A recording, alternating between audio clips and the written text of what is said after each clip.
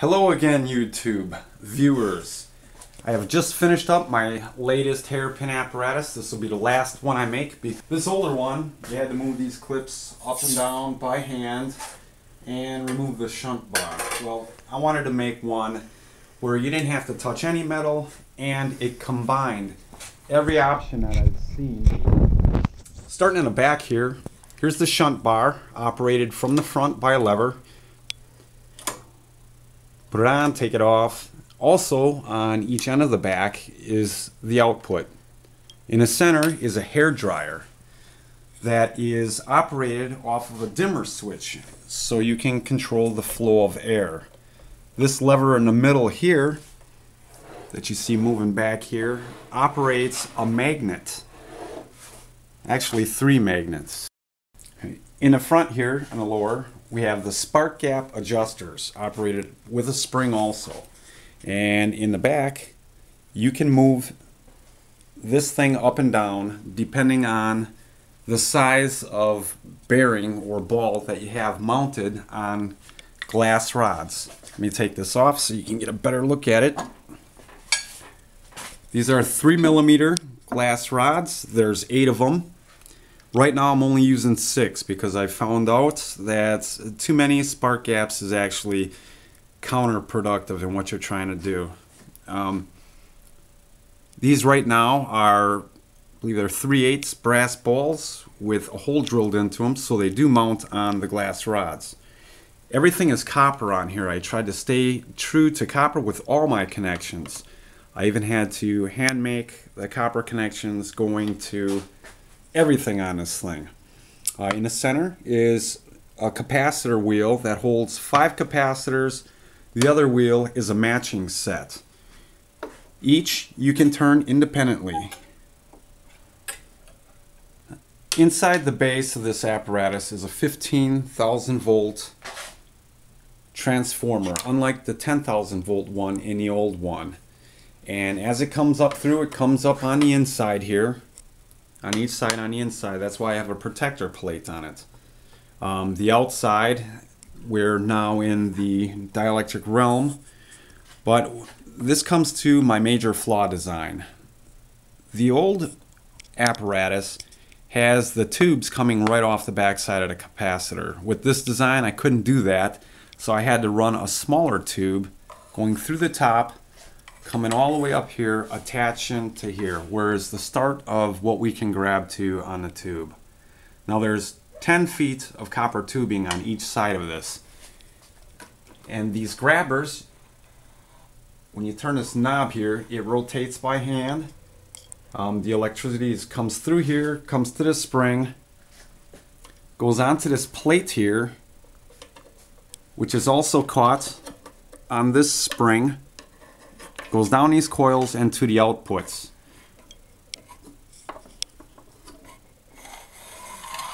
Now if you want to move these independently, you take this knob on the right side and you pull it out, and you can move these independently. Now in the center here is where the air comes out to blow across the spark gap, and it's also where the magnet comes out, operated by a lever in the front. I'm going to put the glass plate on and show you a little demonstration. Wait, what's going on here? There's small gaps in there. Notice the lights are hardly lit.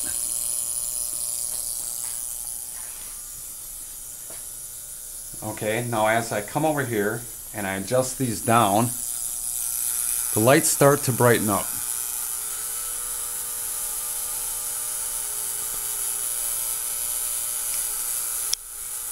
Seems like the bigger the gap, the better they light up to a point.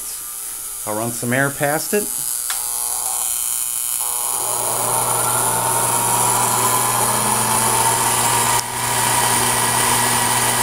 Making the lights flicker a little.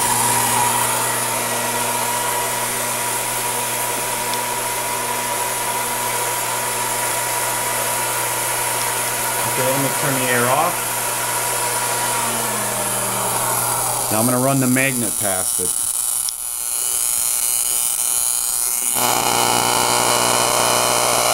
And show the lights again.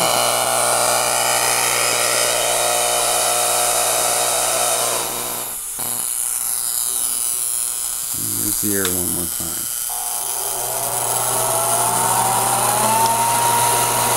And you can adjust these at any time.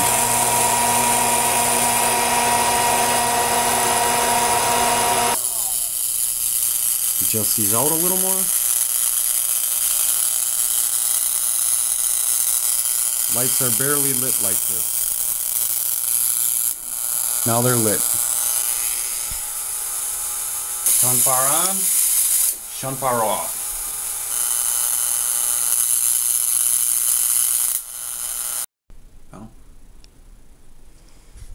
Okay, on this demo, I have copper balls in there. There's 4 of them for 5 gaps. You're not going to be able to hear me talk when this thing is running, but I'm going to tell you what's going to happen here. On the ceiling, there's all 52 lights hooked up, and it doesn't really light them all until you blow air across the gaps. Now I notice if the gaps are too big, it'll start cutting out, and there'll be no sparks going across the gaps, and the lights will all be evenly lit but dimly. I did notice with too large of a gaps, there's a big arc. I'm going to try and make that happen too. That goes from one copper probe up and all the way to the other copper probe. We'll see if I can make that happen as well. Alright, let me turn off the lights and we'll get started here.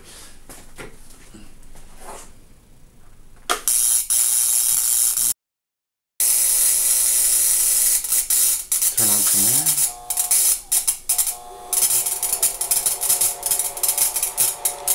All are relatively lit nicely, but they do blink. Adjusting these all the way out.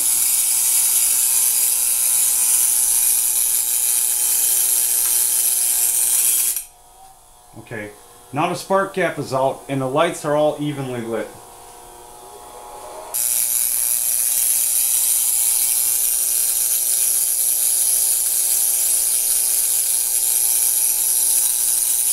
There it goes. Check it out.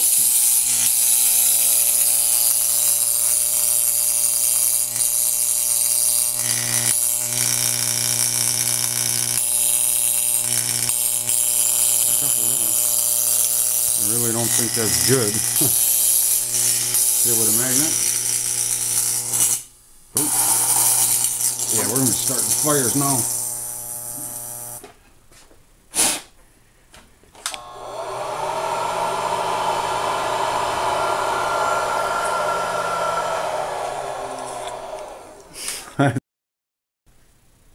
Okay, now I have this hooked to a 75-foot regular house light bulb.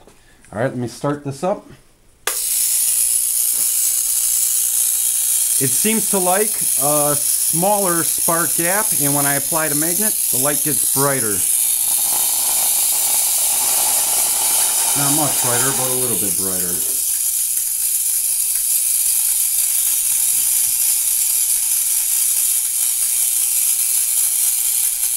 Doesn't seem to like the wind as much either. The wind makes it flicker. Alright. At least there's no fire on that one.